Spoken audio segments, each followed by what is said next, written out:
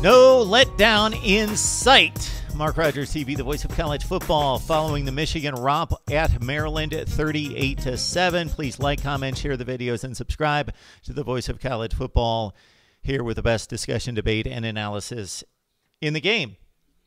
Giles Jackson right out of the gate, 97 yards for the kickoff return touchdown for the Maize and Blue. They were off and running 7-0 in Maryland. When I say Michigan didn't let down, after a tremendous second-half showing against Penn State, followed up by an annihilation of a top 10 Notre Dame team by 31 points, it's kind of difficult to let up against Maryland. You may try to let up, but Maryland's just so bad they won't let you let up.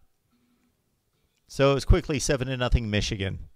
And any type of vibe or energy at College Park was probably completely just drained right out of the stadium.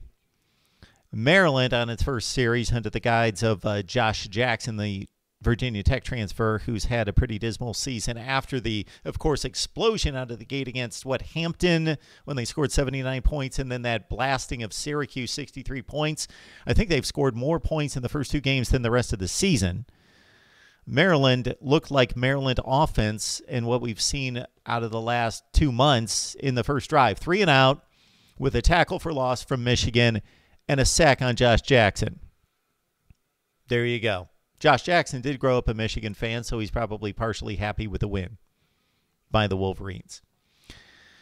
Donovan Peoples-Jones with a decent kickoff punt return to get it to the Maryland 41. Shea Patterson looking sharp on the slant pass to Nico Collins for 14 yards down to the Maryland 15. Just a couple plays later, Zach Charbonnet with a touchdown, and Michigan went up 14-0. So, kickoff return touchdown, a 3 and out in which they stop Maryland behind the line of scrimmage multiple times. The nice punt return, and then boom, boom, boom down the field, rushing and passing, touchdown. Michigan looks sharp the first 3 series of the game, 14-0. Maryland did mount 2 decent drives in the first half. They had a 7-minute drive, 58 yards, but Michigan blew up the play, caused the errant throw by Josh Jackson, who was belted in the gut when the left guard was completely overrun, and Josh Metellus picked off the pass, and that ended the Maryland drive inside the Michigan 15. And then the next drive, Maryland went for 43 yards. Modest drive, but still moved the chains, 43 yards. But they missed a field goal, a chip shot, 37-yard field goal. Michigan, actually up 14-0 at its own 30, had so much confidence in the defense stopping Maryland that they went for a fake punt on 4th and 1, and Michael Barrett just right up the gut for about 15 yards. Shea Patterson right after that. They make the momentum swing play after the 3 and out stop by Maryland, or apparent stop. Michigan, boom, fake punt. They got Maryland reeling again, and first play, they go up top 51 yards. Beautiful pass play from Shea Patterson. Put it right on the money. Beautifully lofted. Coming down, Nico Collins was actually covered, but high-pointed the football and wrestled it away from the defender. 51 yards for Nico. Zach Charbonnet, a couple plays later, cutback touchdown run in which Maryland did not have any backside pursuit, staying home. Zach Charbonnet runs it in for the touchdown. It's 21-0. Josh McEwen had a nice little route in which the Maryland defense blew the coverage with seconds left in the first half, but Michigan missed the field goal. But I just highlight that to show the ineptitude of Maryland in that situation, and Michigan actually starting to play some crisp offense. In that situation, they go for 29 yards down to the Maryland 19 with 6 seconds left. They opted for not another play, and they shouldn't have. Only 6 seconds left, but they missed the field goal. Still up 21-0 at the break. The one bright spot for Maryland, Javon Leak, 97 yards on the kickoff return touchdown. Javon Leak, one of the more explosive players in the Big Ten, along with his buddy Anthony McFarland, who ran 14 times for 60 yards against, of course, one of the better defenses in the country. When I say one of the better defenses in the country, one of the 10 to 15 best defenses in the country. And that was the highlight for the Terps.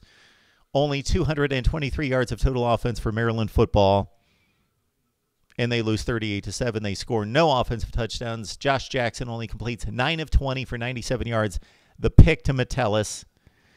Shea Patterson only had to throw it 22 times, completed 13, 151 yards, 1 touchdown, the play we highlighted, and no interceptions, and he sat out the last 16 minutes of the game. Zach Charbonnet, Michigan note here, scored his 11th touchdown. That is a Michigan freshman record. All right, for the Wolverines, who again are out of the Big Ten race by any reasonable measure, sure, there are mathematical compilations that we could run through in which they would force a 3-way tie and win it based on sweeping and getting 2 losses out of Penn State and 2 losses out of Ohio State, including the head-to-head. But it's reasonable that Michigan is shooting for a New Year's Day bowl game, and that's the best they can do. They're 7-2 right now.